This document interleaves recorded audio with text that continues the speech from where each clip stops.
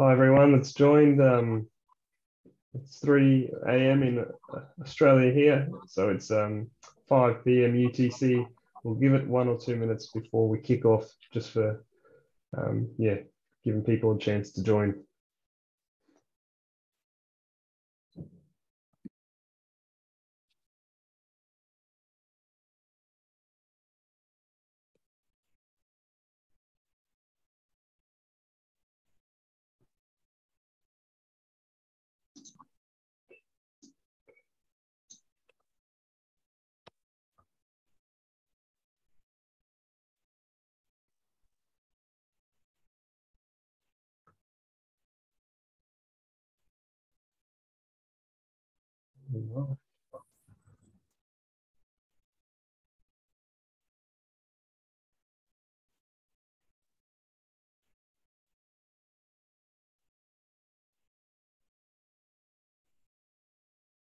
Okay, well, I think we've got a fair few people joining.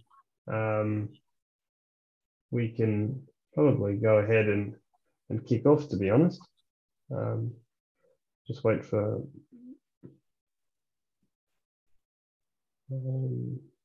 yeah, Monte's on, so we can, yeah, let's get going. So thanks everyone for joining, and thanks for the opportunity to hear from us, a group of standards professionals and young engineers and young professionals in standardization and conformity assessment. And we're going to talk to you about STEAM standards and standards 101 really. And we'll talk about the fact that standards and conformity assessment is part of our everyday lives. And we'll talk about the IEC, the International Electrotechnical Commission, and its role in standardization in the countries that it represents. And this is what we'll probably try and set out and attempt to achieve. So we're going to introduce ourselves. We'll talk about how standards influence the world at large. We'll talk about who is the IEC and what is the YPP, you might be wondering. We'll talk about how standards are used, and then we'll break for question time.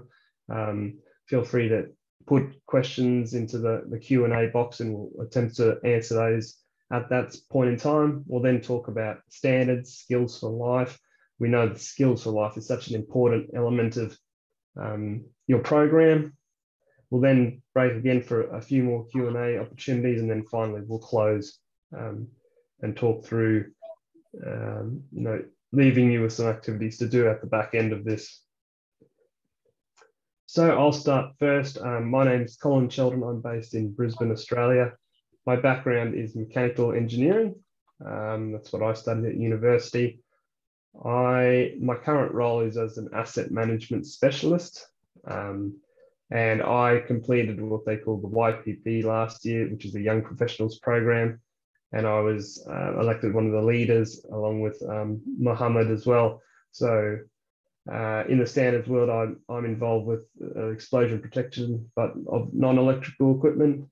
And the other thing is dependability. So making sure that the goods that we produce, that they're reliable and we can depend on them. So that's me, and that's a picture of me on a mine site. That's my background. We'll pass to Thomas. So Thomas, please go ahead. Thank you, Colin. And it's a pleasure to be here with you all today. My name is Thomas Steigler, and I'm a research engineer with AMP Control, a company who designs electrical equipment for renewable resources, infrastructure, and industrial applications. One of our greatest strengths is in the design of electrical equipment for use in flammable or potentially flammable environments. These are locations where excessive heat or sparks caused by malfunctioning devices could cause a life-threatening explosion.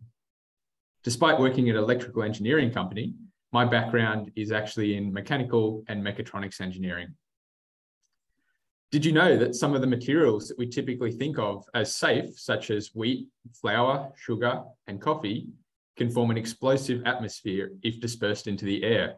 So even during manufacturing of some foods, we need to be mindful of explosive atmospheres. What this means for engineers is that we need to be particularly careful when we during the design of equipment and devices, such as the risk of causing an ignition is as low as reasonably practicable. To achieve this, we rely on a series of standards that guide equipment design and set out the minimum performance requirements that must be achieved for a piece of equipment to be certified for use in an explosive atmosphere. Flammable and toxic gases can be particularly dangerous as they are often colorless and odorless. So we sometimes need to rely on gas detectors to warn us if the ambient air becomes dangerous to our health.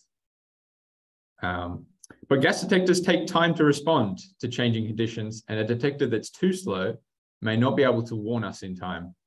And this is where I took my first steps into the world of standards, conducting research into potential test methods for the measurement of gas detector response time.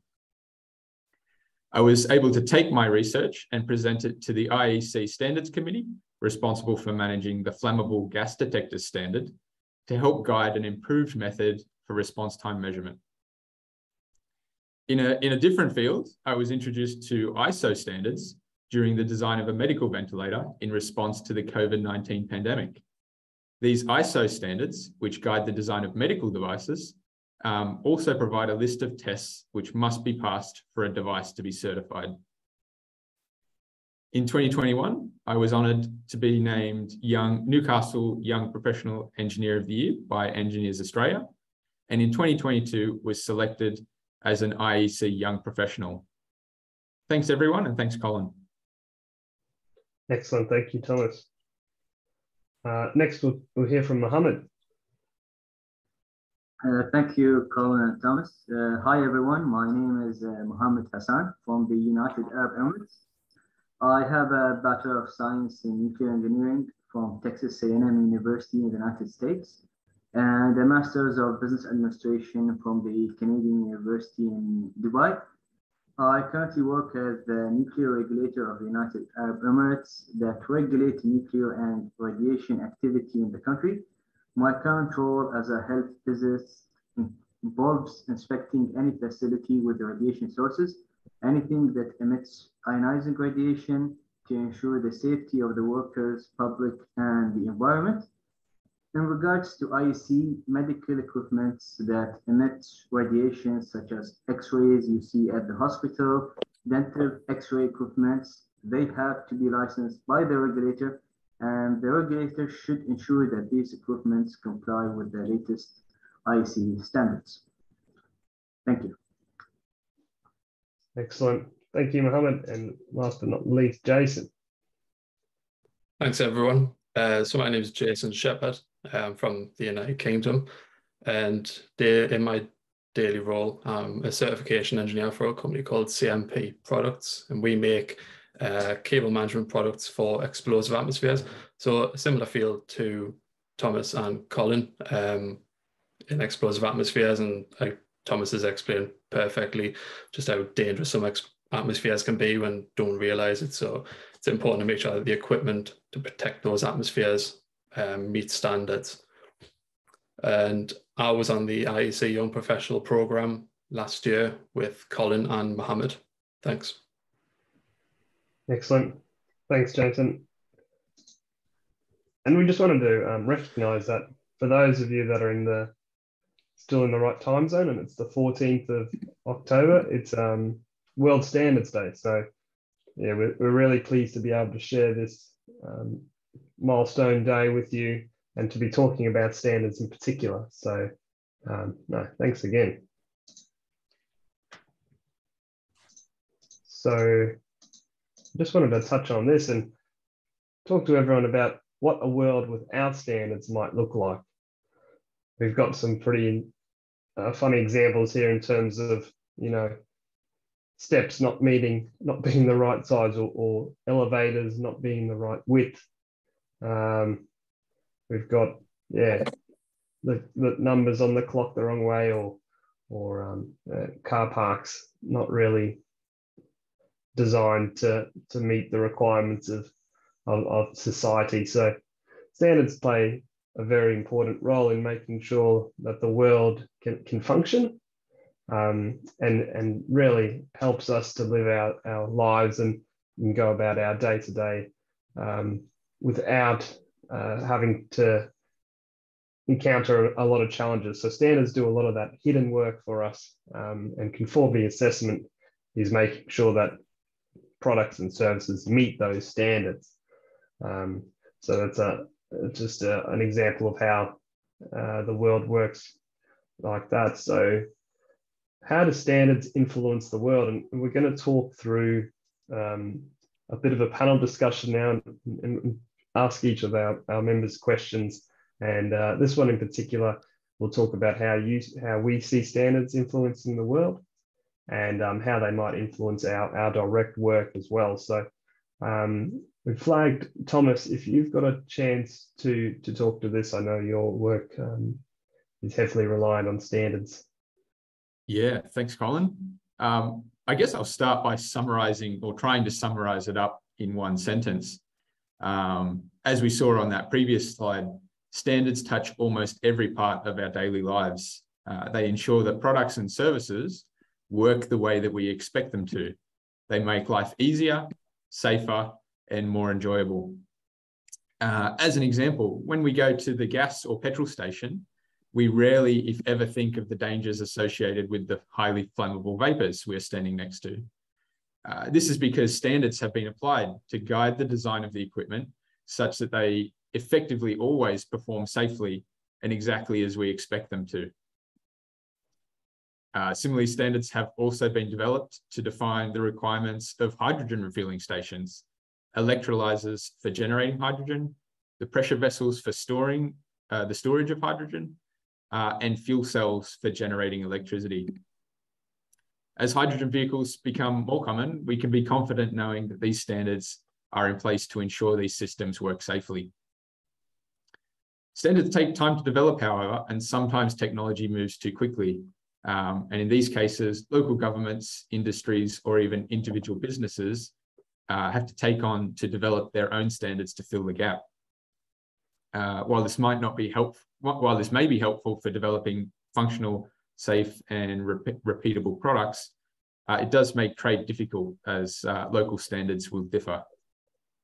International standards help to reduce barriers to trade, as all consumers will be able to expect the same quality and product or service. Excellent. Well, thanks, Thomas. I think that hits the nail on the head. Such a great summary, and I might make use of these slides just to talk about standards and what it is and what purpose they serve, what advantages they serve. So in the IEC world, which is where we're all from or have an influence or involvement in, so they talk about a standard being an agreed way of doing something, so that it's consistent and repeatable. You always get that sort of same result. It sets minimum requirements in terms of those things Thomas mentioned, like safety, reliability, efficiency, and trust. Why they're advantageous and why we want to use standards is we've got the functionality of the products and their connectivity, so that's going to be standardized. We can use conformity assessment to test and certify, and then we can standards can be used by regulators and legislators to help them in the implementation of their line of work. And finally, like Thomas said, it helps facilitate that international trade. If there's one standard that the whole world uses for one product, it makes it easy to move that around borders and meet the requirements of different countries, instead of having national standards all across the world, which makes it very expensive then for an organization to get their product certified to all those different standards. So off the back of that, we might ask the question, who is the IEC and what is the YPP? And we'll pass to Mohammed for those questions. So Mohammed, I'll let you introduce the IEC in the first instance.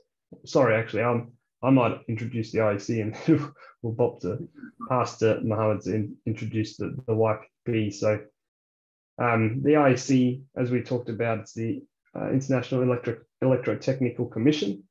It's an organization that's been around for a very long time, and it's an international standards organization, and they prepare and publish standards for mostly electrotechnical related technologies. So there's 173 countries involved, which is pretty much 99% of the world.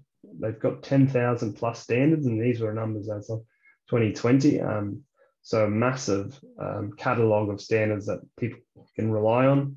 1 million plus certificates, and the IEC has 4 different conformity assessment systems in the likes of the explosion protection products that Thomas and Jason have a very close involvement with.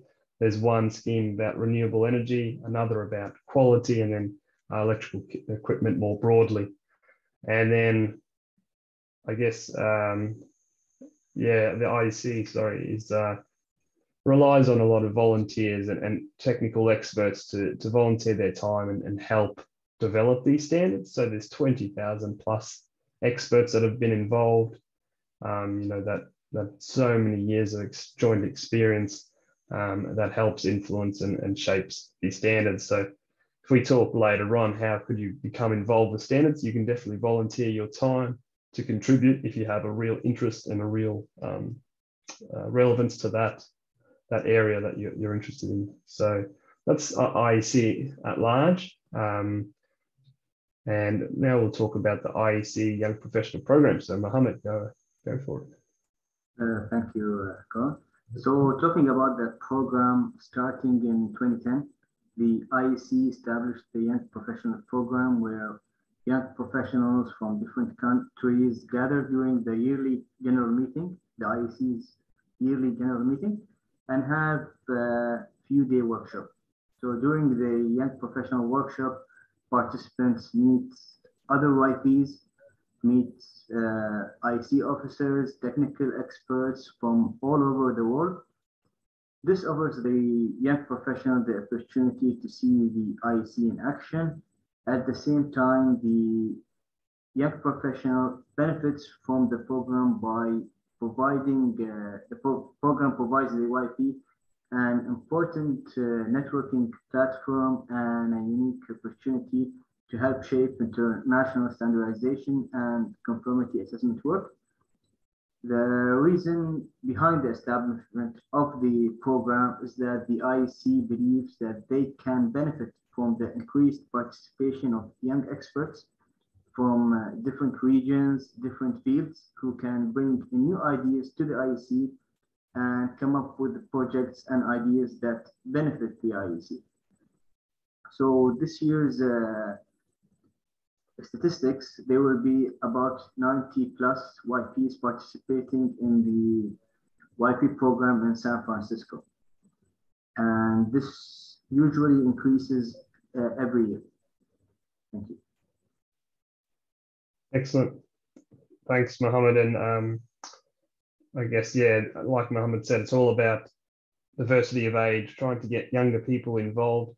Typically, standards development is by people in the older generations that have a lot of experience and a lot of maybe some more time to dedicate to standards development. But the IEC sees such value in including younger technical experts in the development of standards, bringing that different point of view. So for those on the call who are close to studying or thinking of studying a STEAM or STEM relevant discipline or course, I would definitely, or we all would really endorse pursuing this Young Professionals program and making that a goal of yours come the back end.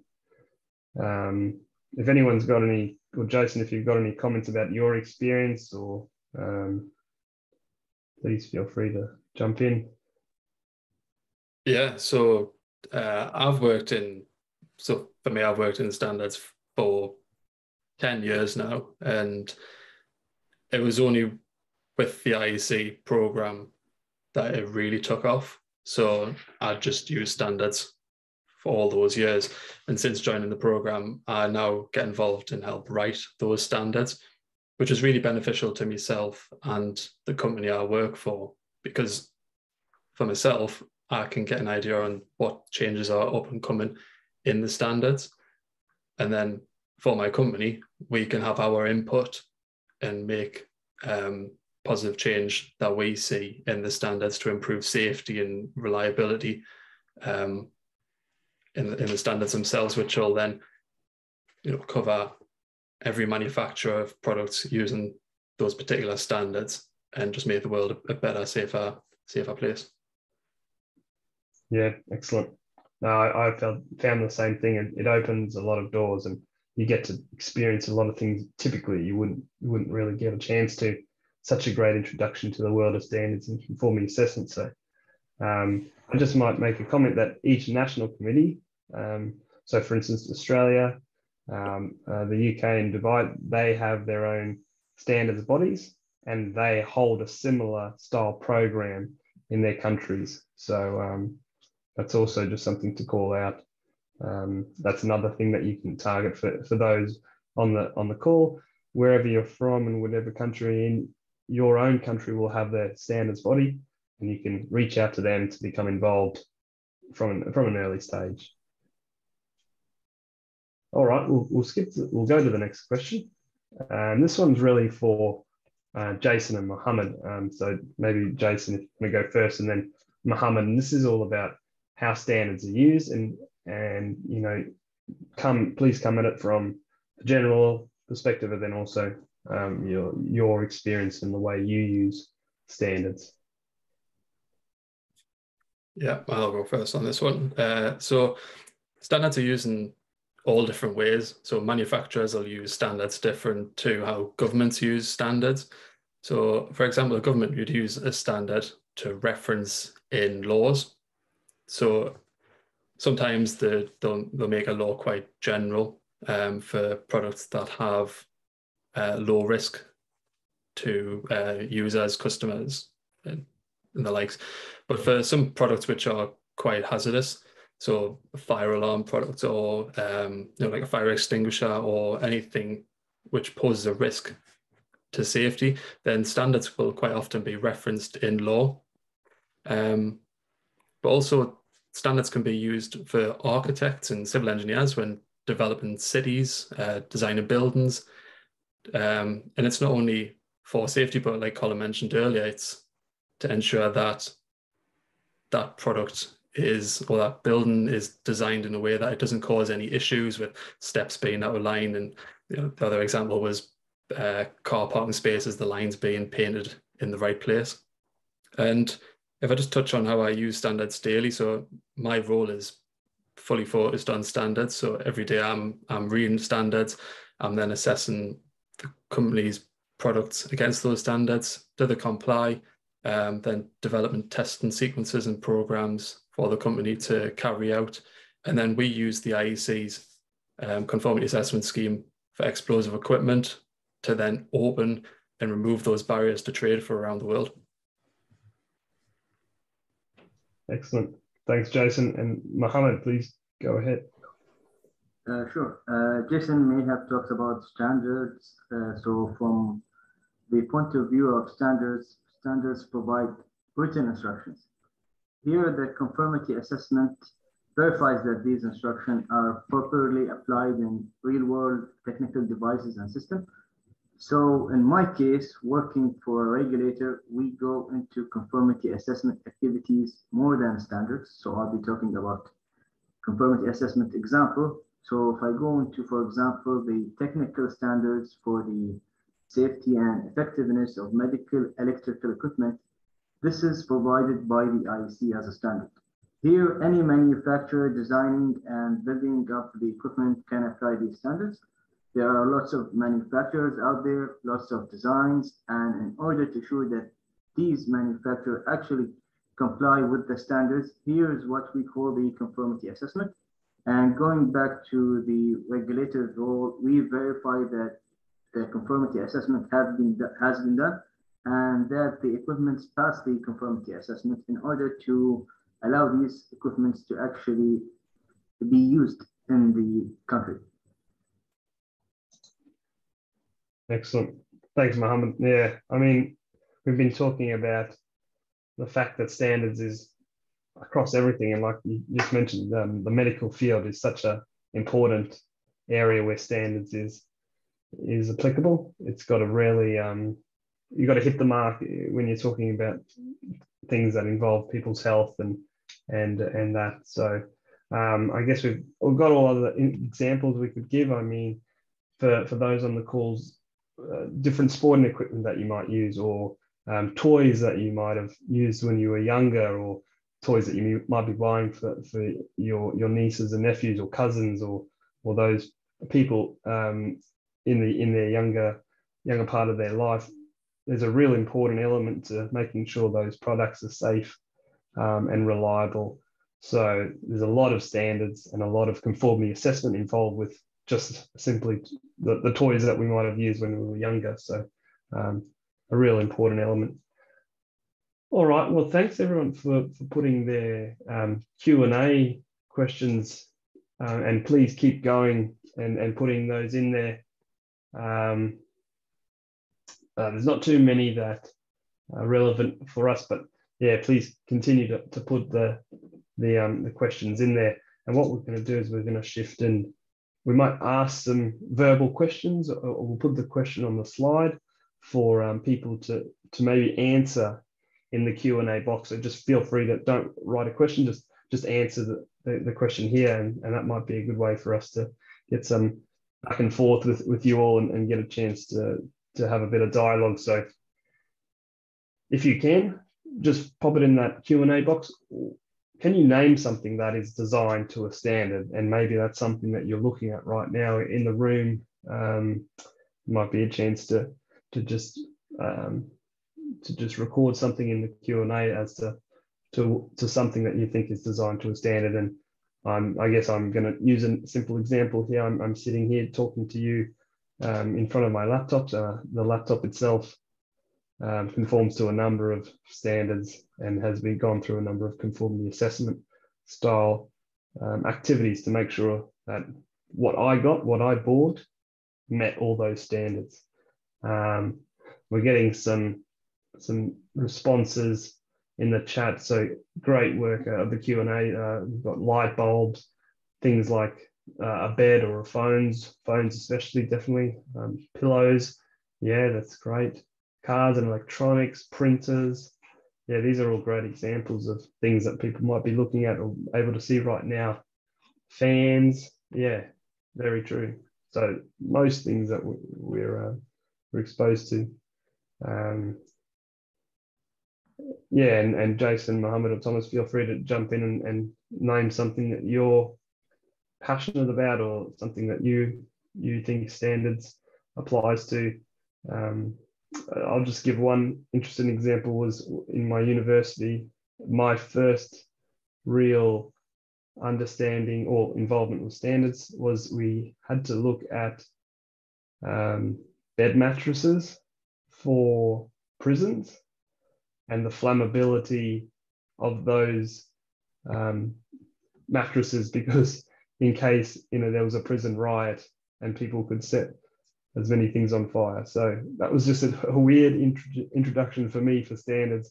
I didn't really understand what they were all about, and then yeah, just starting to understand that element of it. So yeah, Jason or Mohammed or Thomas, what are your examples? Yeah, oh, go on. I'll jump in there. I'll go back to Colin's example of the laptop. And one of the things that I see on the sides of the laptop are connectors. They might be power connectors or data connectors or video connectors. And it doesn't matter who has manufactured your laptop, hopefully. You still have a set of those connectors which are designed and included to meet a standard. And so you can use different devices from different manufacturers, and they're compatible together. So that's about these standards being in place to improve usability and also improve trade. Yeah, awesome, Thomas. Mohammed, maybe you jump in next. Yeah, so example of standards, even if it's not actually shown, even when you go out to play football or play any of the sports, all these balls, all these nets, goals, all of these are done on a standard. There's a standard that governs all of these things. So even in shoes, watches, everything, standards apply there. Great point, Mohammed. And Jason, what are your thoughts? Yeah, I think mine ties in perfectly with Mohammed's. You don't realize how many things are covered by a standard. You know, the chair you're sitting on, the laptop you're looking at, the door to the room that you're in, the windows, there's a standard for everything pretty much. And if there isn't one, there probably soon will be. So even new products like electric scooters, which are becoming very popular, there are standards for those which are in development. So whether that's safety, whether it's standards for just general design, usability, there is going to be a standard for everything very soon. Yeah, great point, Jason. Standards are going to have to be very important in the future with the likes of renewable energy and renewable products, batteries in particular. That evolution has to have a standards backing. So I'll just comment on a few others in the Q&A. Someone said TV, electrical outlets and plugs, musical instruments, pesticide use, routers, cosmetic, farming practices, and building. So all perfect examples, really good. We might have asked everyone online as well, this is might be a bit difficult for those who don't have a very in-depth understanding, but if you can, do you know any specific standards, or there's usually a number associated with a standard? It'll have a prefix like ISO or IEC or your national standards prefix. Then it might have a number, and then it might have a description out the back end. So maybe if we might go around the room here. Oh yeah, someone's putting ISO 14001. So that's a great example, and really glad someone was able to put a code in there. That's really impressive. And I might just go around the room, start with Jason. Jason, could you just give us one standard that that you use quite often, or your favorite standard? Or So the standard which I use most often is the IEC 60079 series. So that's a series of standards for explosion protection. So I think Thomas will be very familiar with that series of standards as well. Oh, excellent. Well, that's a good example of exactly what standard we use. What about Mohammed? What's the standard that you use? Usually when looking at medical equipment, it's mainly IEC 60601. And then from 60601, there are like subsections. And if I go to ISO, usually use the ISO 17025 for testing laboratories. Yeah. Oh, very good. Oh, thanks for that. And Thomas, what's your favorite standard, or standard that you use very regularly? Or Yeah, I'll go with a national standard here in Australia. It's one that I often use. And in fact, I think it's the most used standard in Australia, which is what we call AS 3000. And it's our local wiring rule standard. So it defines how we wire up all of our houses, our buildings, and our products. And it makes sure that all of our electrical equipment is safe, and it meets it's easy to work for electricians to work on equipment, because they know how it's been designed and they know what to expect. Oh, perfect. Well, thanks, Thomas. Yeah, we've got a few Yeah, the ISO 14001, that's all about environmental management systems. So that's a great example that's been provided in the Q&A. Some other comments have been made, that the CE reference, which is a conformity assessment marking. So that's a great call out as well. Well done. And if I had to just talk about myself, asset management, there's an ISO 55000 series. So a number of standards with that 55,000, and there might be 55,000, 55,001, there's 50,002, goes on and on. And they're all about asset management. So I use those standards a great deal. Thanks everyone for your input in the Q&A. That was really, really great. So we've got about 9-ish minutes. What we might talk about now is standards and skills for life. So what this is all about is, we know that skills for life is such an important element of the Scouts and Girl Guides. And we're going to talk about now what skills we've developed through standards, through the involvement in standards, through the use of standards, and what's key skill we think we've developed and been able to progress. So Thomas, might start with you to just kick us off. So please go ahead. Thanks, Colin. We touched on it earlier, but standards development committees are made up of subject matter experts who represent their organisation or national committee, and they're contributing to the standard. So their technical skills are effectively given.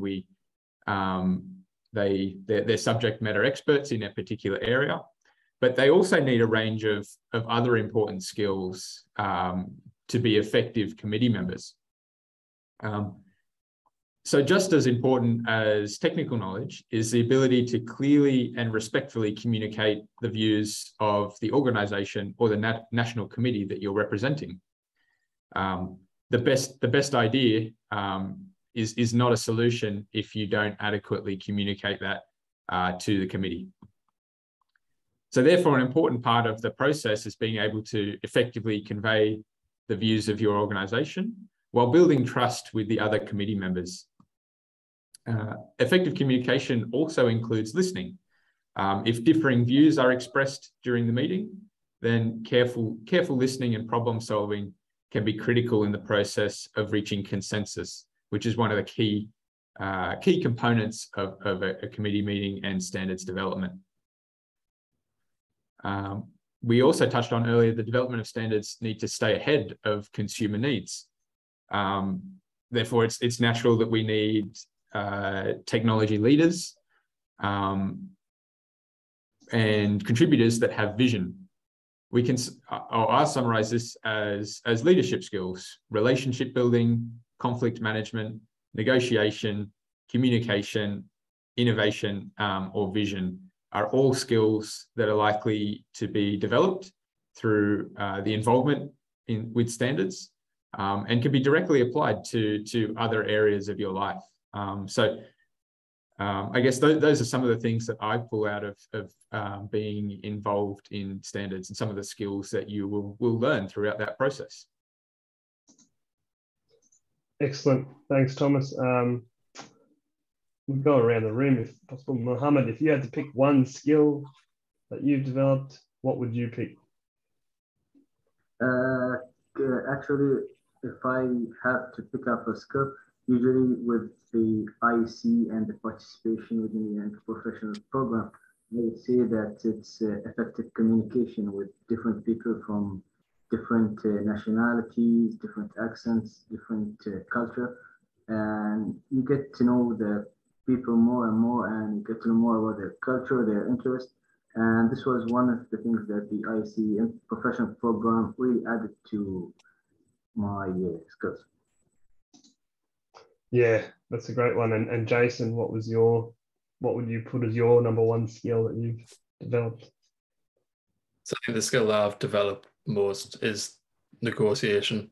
So you're trying to build consensus and come to an agreement. So for example, in a committee meeting, the UK might have a different stance to Australia on a particular issue.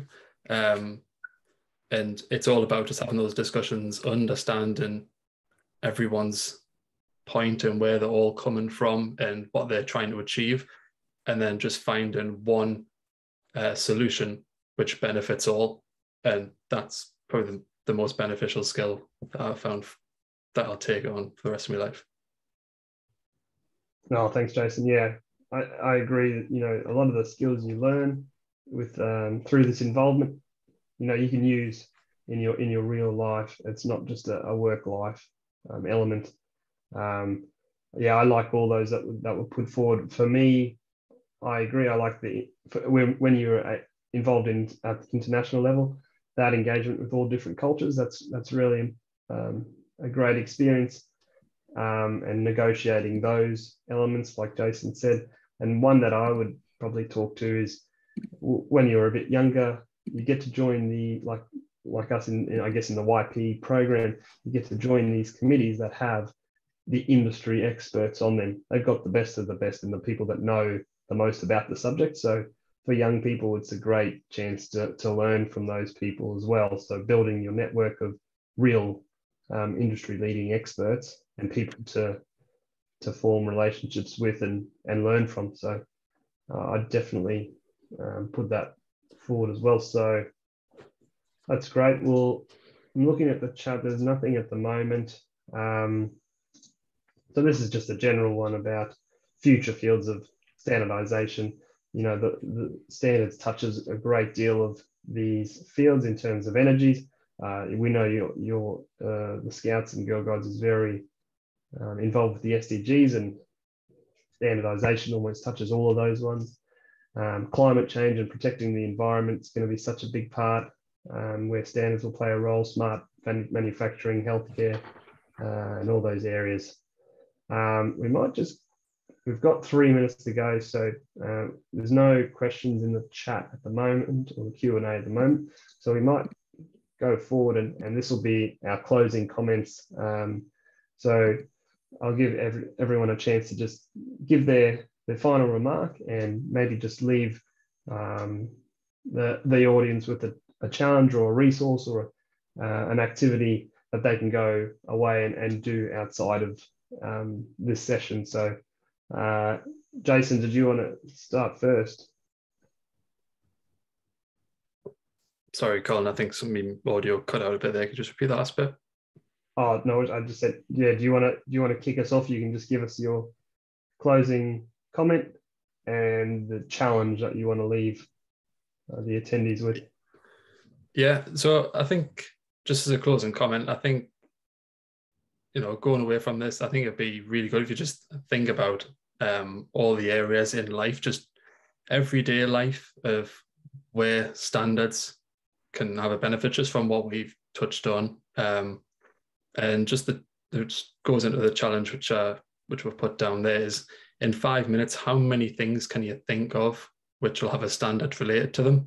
So we've had a bit of a taster just during this session on the Q&A, but you spend 5 minutes and just list down as many as you can, and then I think, you know, it'll show how important standards are in life, because, like I say, no matter what you list, there will be a standard for it, and there'll probably be multiple standards relating to different areas. Yeah, excellent. Thanks, Jason. Great closing comments. Mohammed, what about yourself?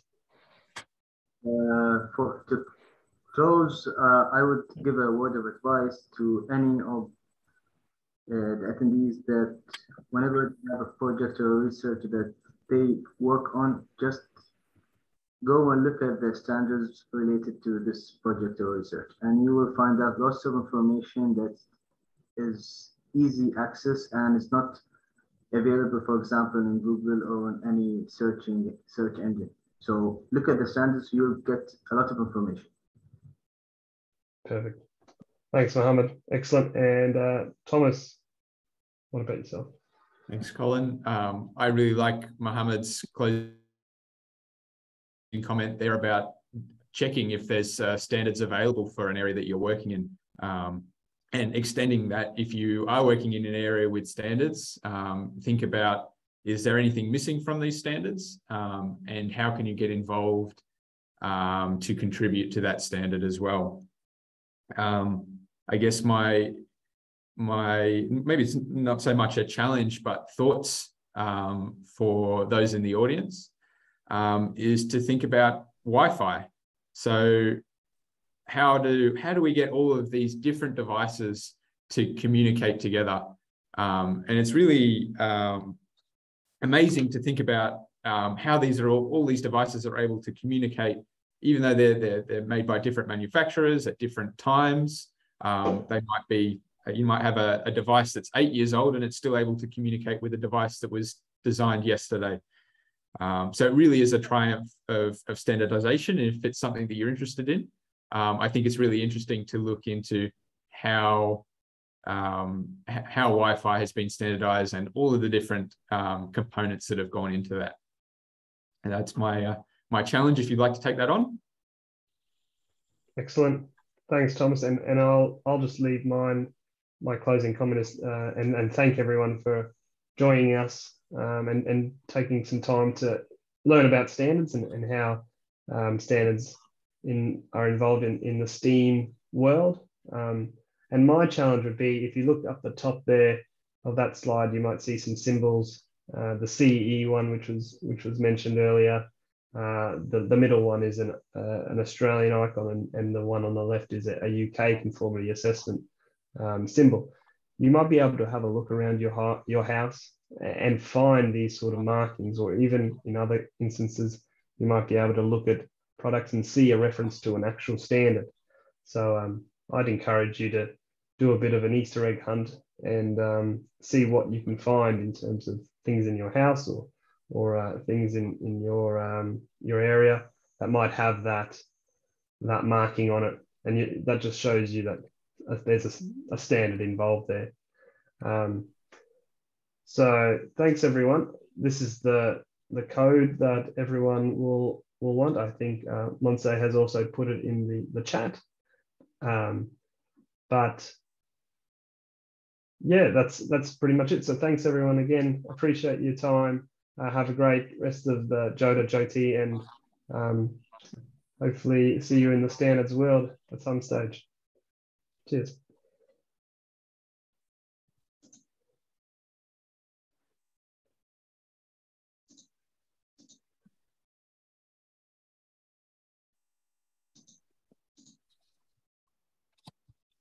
All right, I'll just end it there and thanks everyone. Cheers, Mohammed. Thanks, Jason. Thanks, Thomas. Thanks, Colin. Cheers. Thanks, everyone. Thanks, everyone. Thanks. Bye. Thanks. Bye.